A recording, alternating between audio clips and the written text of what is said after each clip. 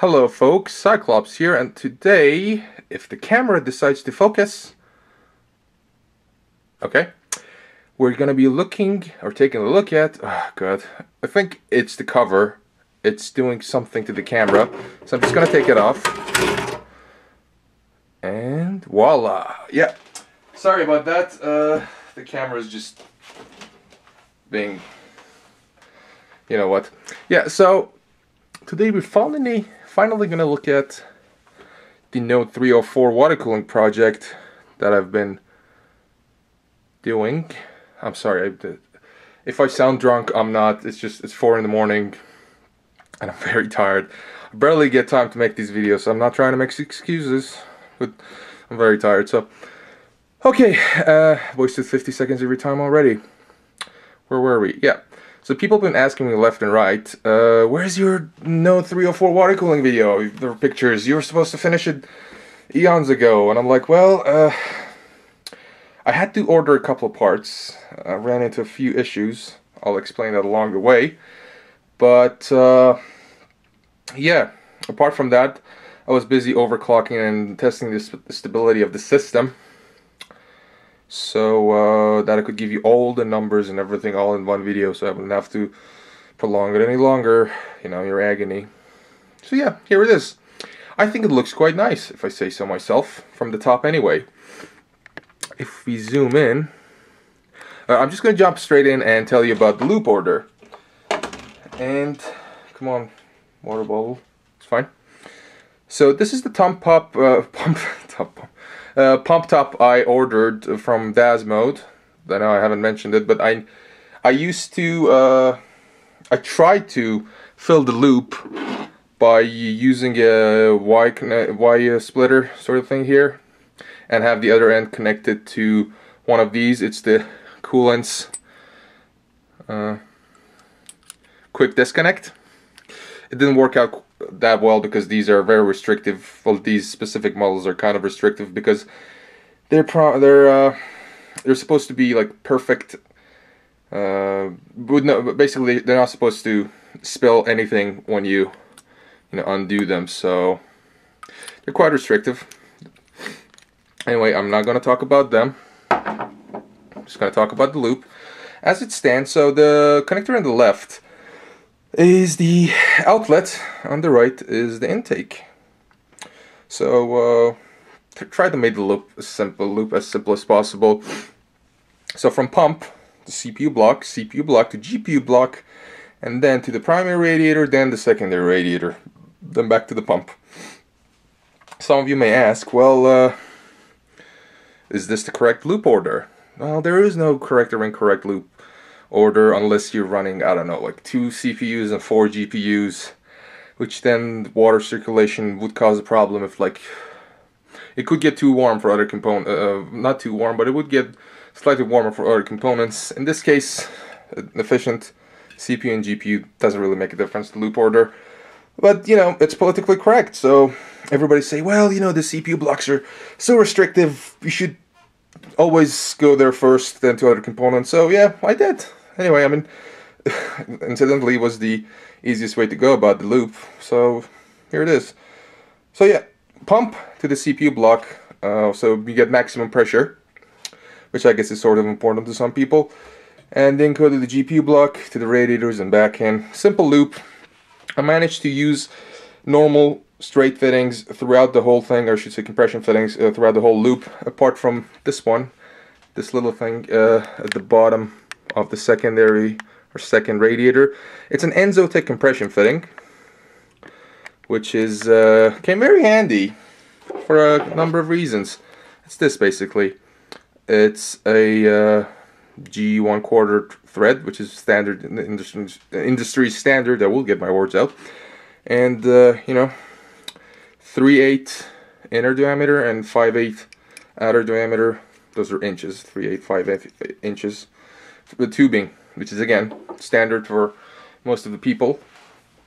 Again, there's no right or wrong way you choose tubing size. It's just your preferences and how much room you got to spare. Blah blah blah. So yeah, the reason why it came in handy, in number of, or in a couple of ways. God, I really need some sleep, don't I? But yeah, I gotta get through this. So these are XSPC compression fittings. I used them throughout the whole loop. I was one short, and well, I decided to instead of using one of well, I was one short, so I decided to use an Enzotech 90-degree compression fitting, and it was kind of actually necessary because if you this is a very, it's almost a 90-degree turn, and if I were to plug it straight into the radiator, it would have to make like a S-shaped turn sort of thing, and it would probably kink the tube and cause restrictions, or even move this little pump away, or move it, because the pump is, it's not screwed in. It comes with an adhesive base that you can use. I've stuck it to the top of the power supply. You know, this is like the perfect place for it. It doesn't move a lot, but you know, obviously you can unstuck it if you really have to. But yeah, that 90-degree fitting saved my bacon. And yeah, so I wanted to braid the power supply cables, and I'm glad I didn't, because there really isn't room for all that extra bulk. Because you know, when you braid them, it takes a lot more space, and I didn't really have a whole lot. I mean, I managed to fit most of the extra cables from the power supply underneath the power supply, because there's a gap for it, since the power supply used, if you guys remember from the first video, is a SFX form factor, which is smaller than ATX. So it gave me extra room underneath it. So yeah, well, I guess it doesn't look all that great, but I mean, I can't really complain. There's nothing, I mean, nothing you can do with, I mean, I used the short cable kit too, but it looks like a bit of a mess, but you know, overall I'm satisfied. I try to make it look as best as I could, but you know, there you are. The extra cables from the I/O panel, you know, the USB 3 reset button. Well, there's no reset button. The power button, the LEDs, and so forth. They're all tucked in under the front panel, which that I'm glad there was a whole lot of room. That there was a whole lot of room behind the front panel. You could, I've actually seen people stick SSDs in that space, which is pretty smart. That didn't occur to me, but you know, I stuck mine.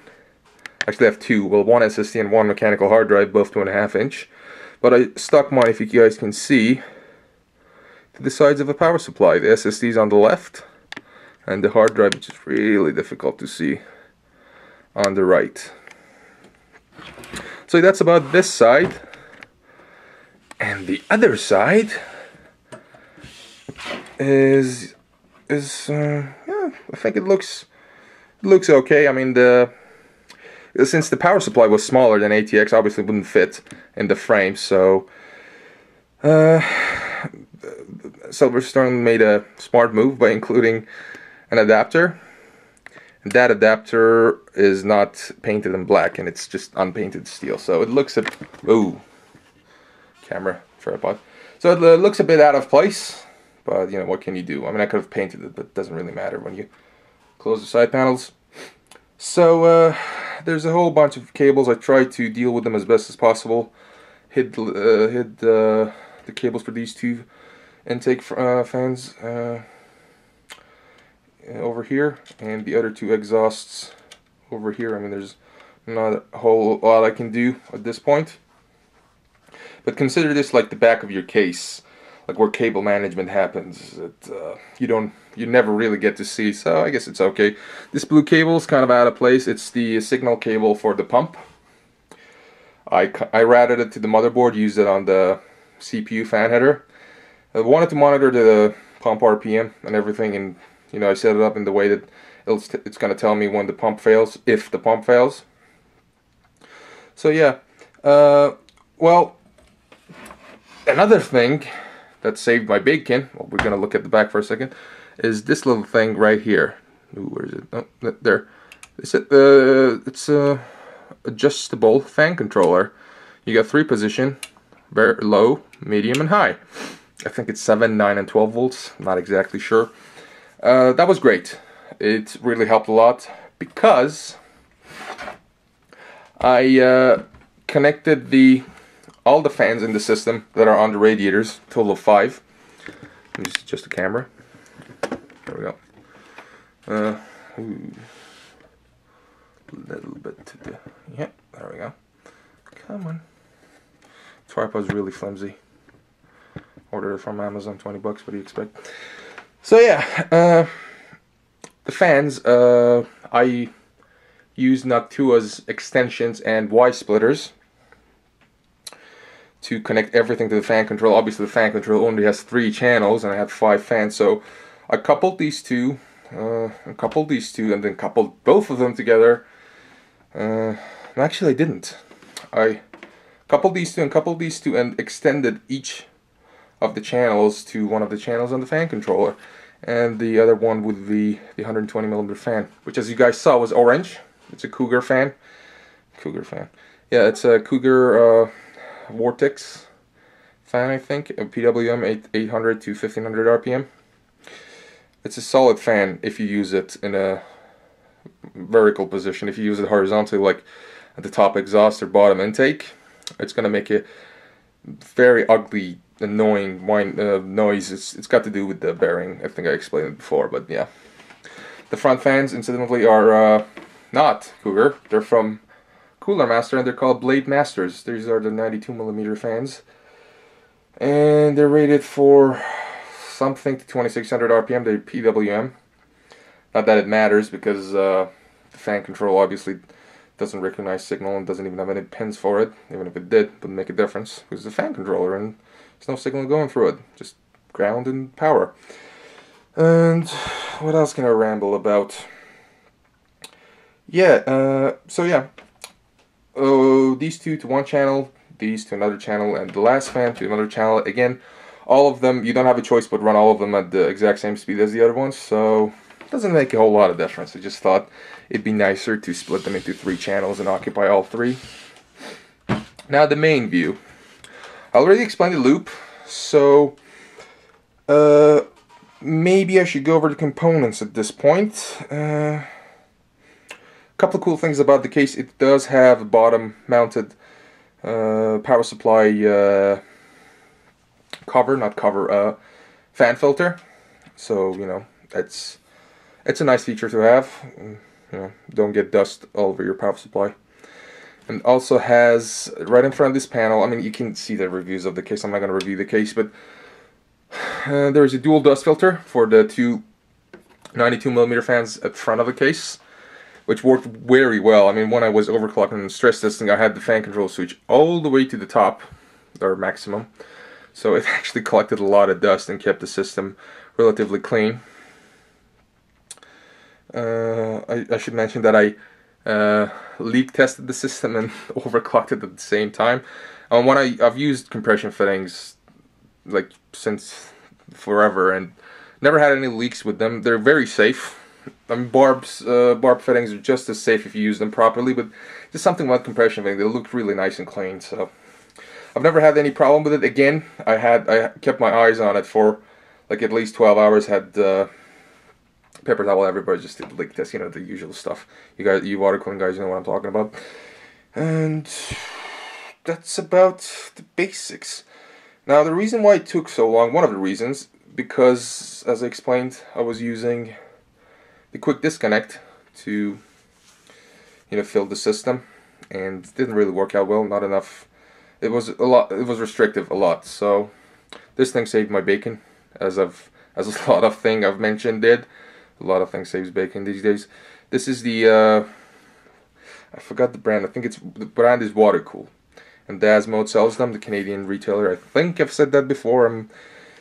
I'm just running out of energy. But I shall keep on. I mean, go on, do something. Yeah, maybe have a seizure. But no. Okay, so I think it's time for me to go over the parts. I mean, I kind of went over them the first time around, but again, did change a couple of things. Let's see. Oh, we're already in 15 minutes. I think I explained about the straight fittings, so yeah, I did. Okay, so the parts, and pardon me if I sound distant, but I am looking in a box, just dishing out all the boxes of the parts I've used. So, storage. Primary storage. 64. 256 gigabyte Samsung 840 Pro.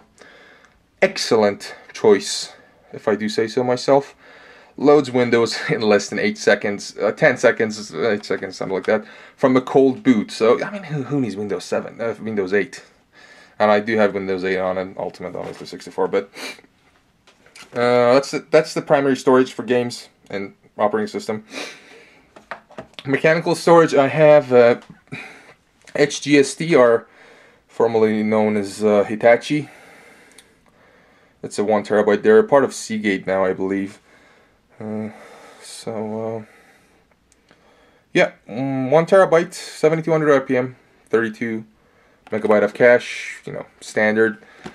1 terabyte storage in a 2.5 millimeter form factor is kind of neat, because I stuck the both of the storage components to the sides of the power supply, as I showed you. Or did I? Yeah, I think I did. Forgetting everything. Yeah, so the SSD to the left and the hard drive to the right. They kind of, you really can't see them. They're just being completely blocked, but they're there, trust me. So that's for storage. The processor, you know, just decided to use something proven. I mean, what else? And i5-3570K, overclocked obviously. I will go over the details in a bit, but I'm just going over the part right now. So, what else do we have here? Power supply, the motherboard. Okay, so the power supply. Silverstone SFX series, and it's the ST45SF-G. It's the SFX, SFX form factor power supply, which is much smaller than ATX. 450 watt. You might be shouting, why would you use 450 watt with the system like that? And the graphic card is a GTX 670. Trust me, more than enough. Under like massive load, I'm talking like 3D Mark 11 and our Crysis 3. Like, doesn't even go up to 350 watts. It uses around 350, and that's overclocked. So even this is kind of overkill. Yeah, you guys, I've seen somebody in the forums that uses, not gonna name any names. They use, they have a, it's an Intel i3 with a GTX 460 SE, and they're using an Corsair 1200 watt power supply, the AX series. Like, I mean, are you insane? Probably, but I guess the guy just doesn't know that you don't need to overkill the power supply portion of the belt. The motherboard, Asus, obviously, P8Z77i Deluxe. It's not the wide-eye wireless display edition. Not needed. So, it's a very solid motherboard. It's just, the BIOS is so easy to use. Asus makes the best, just, I mean, they got the biggest market share when it comes to desktop motherboard enthusiast class. And everybody knows that they make probably the best motherboards. And enough rambling of that. What else we got? That's about the main components. Oh, forgot this little bad boy. Got a EVGA GTX 670 reference card, 2 GB. Nothing special, but you know, extremely power efficient. And the main reason I chose it was because it's very short. Didn't interfere with the cables or the radiator, which I'm glad I did. I mean, I probably could have used something a bit bigger, longer, but chances are it probably wasn't and are going to be a water block for it. So 670 was a no-brainer. The main fan I talked about, Cougar Vortex, PWM. A decent fan if you use it horizontally. If you use it vertically, you know, the bearing is horrible, so don't. So I'm using it horizontally here. No issues. Just be careful of that. Fans, I explain again. Gonna explain again. Blade Masters 92. Oh, 800 to 2800. That's a massive range. Yeah, they do move a ton of air and make a hell of a lot of noise when they're turned to maximum, which is quite nice if you're deaf. If you're not, and I mean, the fan controller takes care of that. Those are the main parts. Oh, the memory, don't have a box for it. It's the, you know, Samsung Wonder memory, 30 nanometer. It's 8 gigs in there, 2 times 4 gigabyte. Pretty standard for gaming rigs. I could have gone with 16 gigabytes, but just not needed. Not needed for gaming systems. Water cooling components. These two are identical when it comes to looks, but one of them, can't tell which, was the water block and the other one was the backplate. So yes, I am using water block and a backplate from XSPC.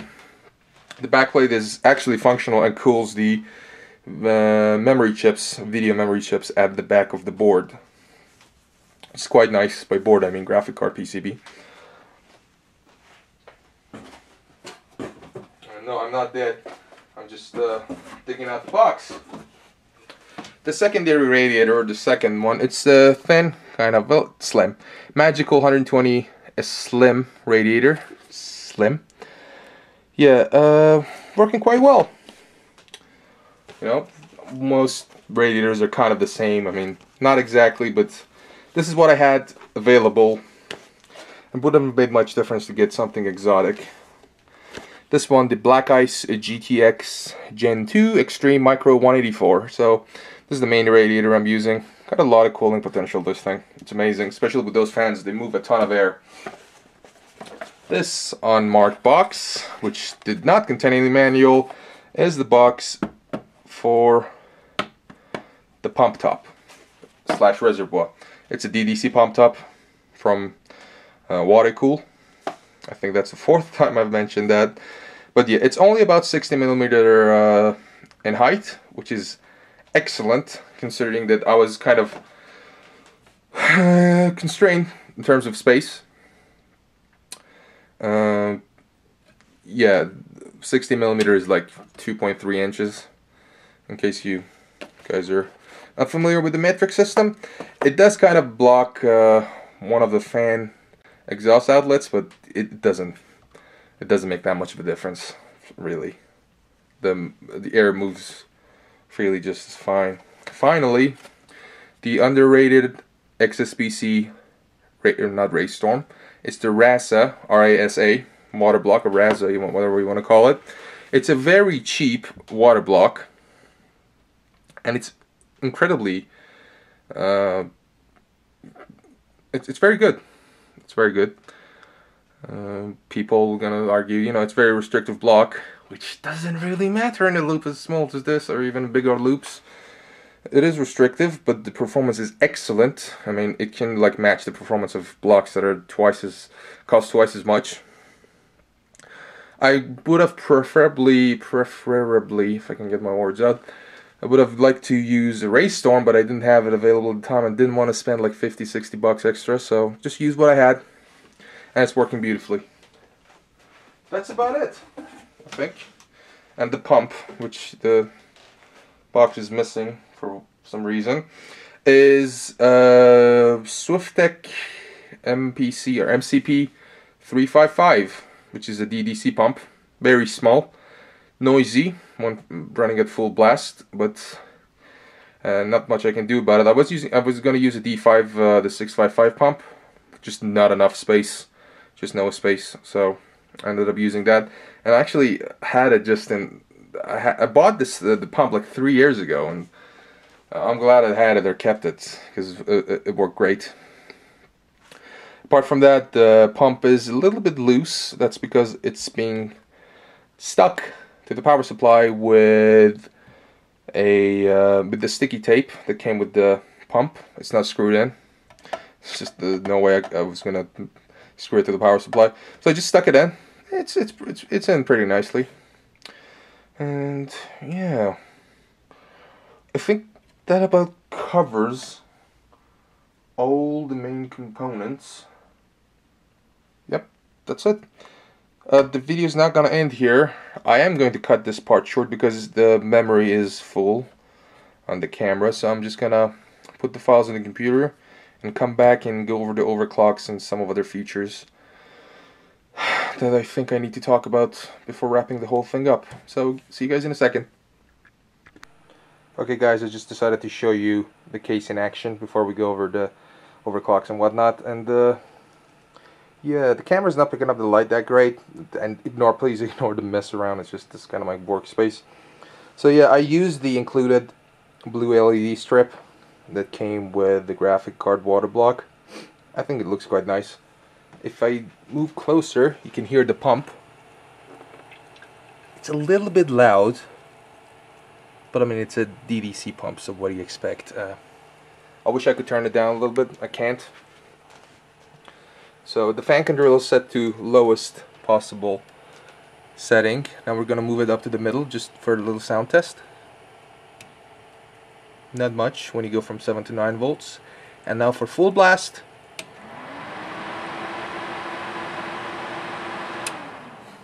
Loud, isn't it? I used the maximum settings for when I was testing the overclock for stability testing. For general usage, I've tried like playing the games or something. Temperature go about 5 to 10 degrees higher, but it's incredibly quiet apart from the pump. So yeah, that's about it. I think the blue looks really nice, and there's also the blue LED, the power button up front. That looks really good as well. And now we're gonna go over the blah blah blah overclocks. And mind you, I'm getting a lot of bleed from the... Okay, let me just adjust the camera. I'll be back in a minute. Okay, folks, as you can see, I mean, you can pretty much see what the system specs are. 3570K, 4.6 gigahertz, 1.41 volts. Now, I should mention before we do anything, I forgot to include this little thing. It's the Cool Laboratory Liquid Pro thermal paste, which is the best thing to use if you decide to delid your Ivy Bridge processors. Now Haswell is coming out in a couple of months. I hope Intel addresses this massive issue and uses proper solder stuff or a decent temp to bring the temperatures down. But yeah, as you can see, I managed to get 4.6 gigahertz out of this processor. It's not a particularly good CPU or chip because it requires 1.41 volts. I've seen other chips do the same frequency at 1.2 volts, but what can I do? It's a silicon lottery, and this is what I got. I was going for 4.7 at 1.47 volts, but I wasn't completely... I wouldn't know, like, I wasn't sure if the chip was going to last a long time if I gave it that much voltage. So, you know, 100 megahertz less, not going to matter much, you know, performance wise, and it's going to, the CPU's longevity is not going to be affected that much with 1.4 volts, especially when it's cooled this well. Now the memory, I told you guys it's the Samsung. I should move the tab to the center so you guys don't have to look all the way to the corner of the screen. The memory is the Samsung, which I think I explained in the first video. It runs at 1600 megahertz with 11-11-11-35 timings. I've managed to overclock it to 2200 megahertz with 10-10-11-16 with 1.6 volts, and that's pretty amazing. I mean, it's a really cheap memory. I think I bought them for 40 bucks. They overclock extremely well. And by the way, this setting is 100% stable. I've tested the stability of the processor and the memory by running Prime 95 large FFT for 26 hours and the blend test with 90% memory usage for 34 hours. So, you know, about 70 hours or 60 hours worth of stress testing. Everything was rock solid, no errors whatsoever.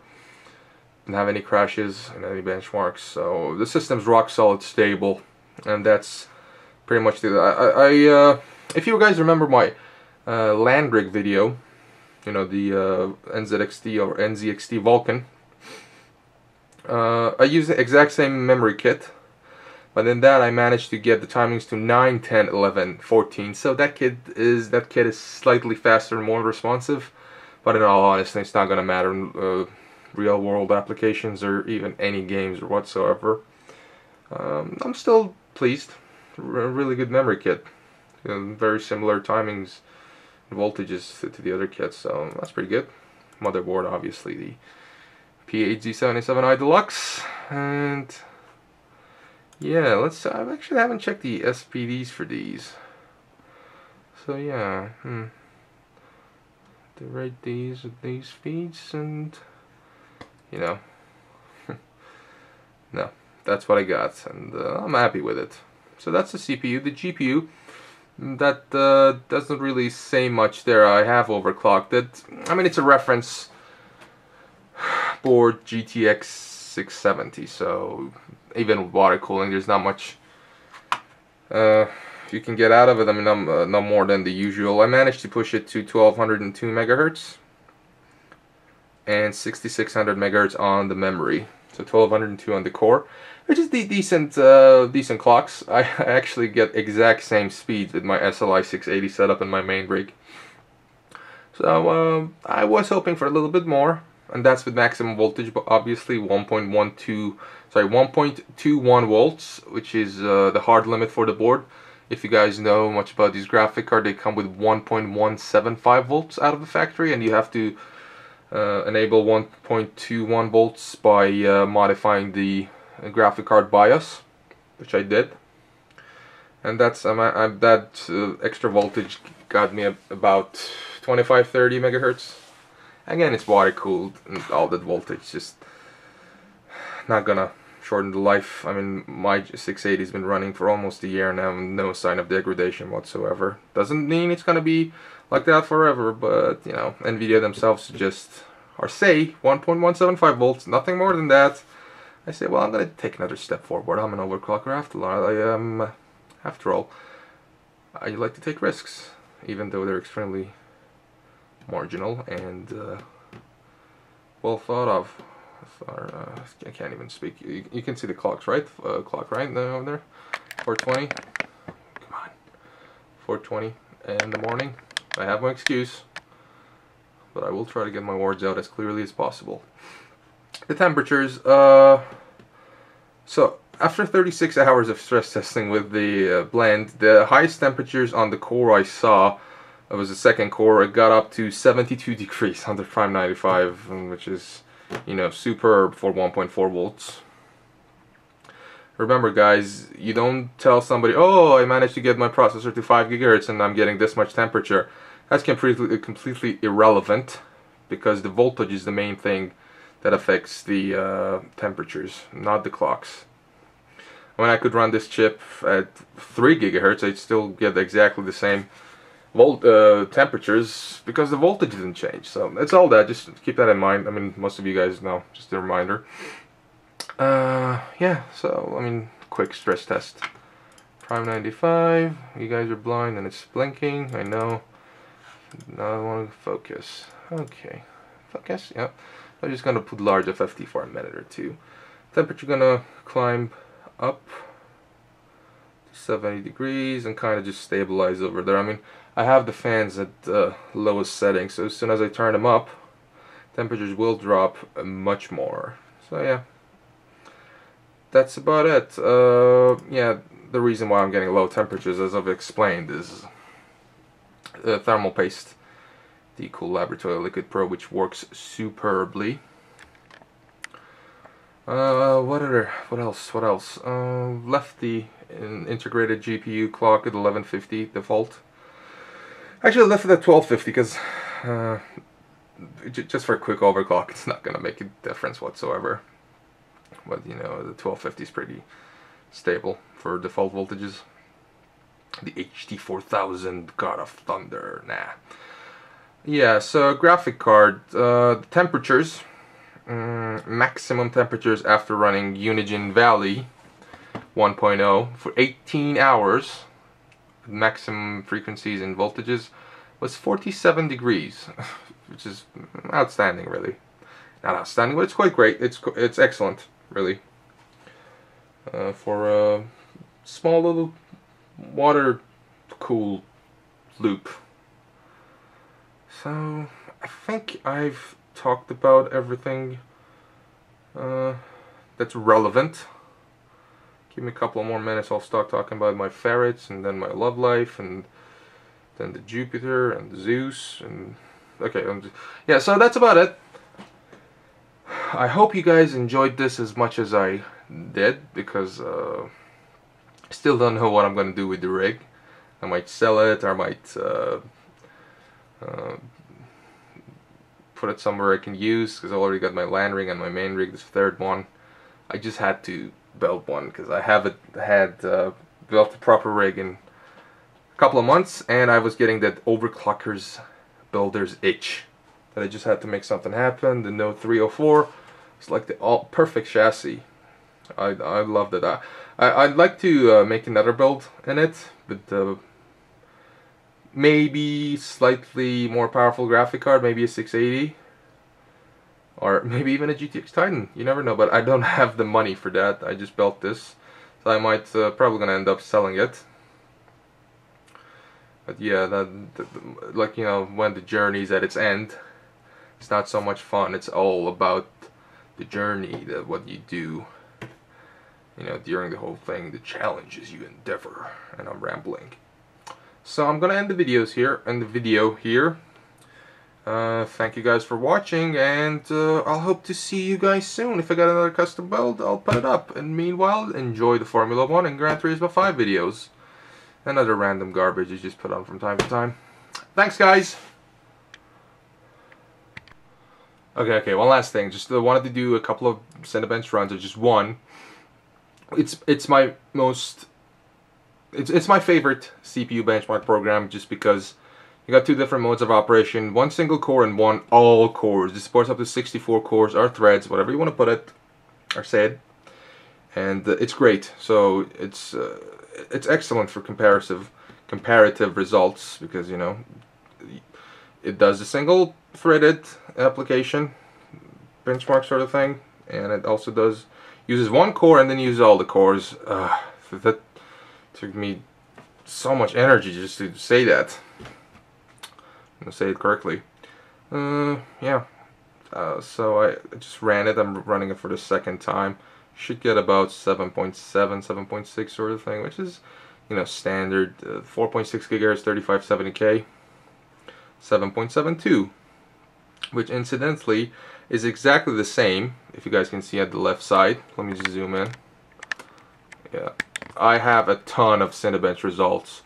I compare, like, I've compared anything from socket 478 Celerons to the dual CPU hexa-core Xeon. So got an extensive database. So yeah, so it's pretty much exactly the same as the Core i5 2500K, the previous generation i5.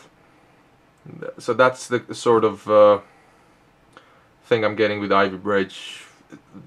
Exactly the same performance as a Sandy Bridge, but using, you know, 200 megahertz less.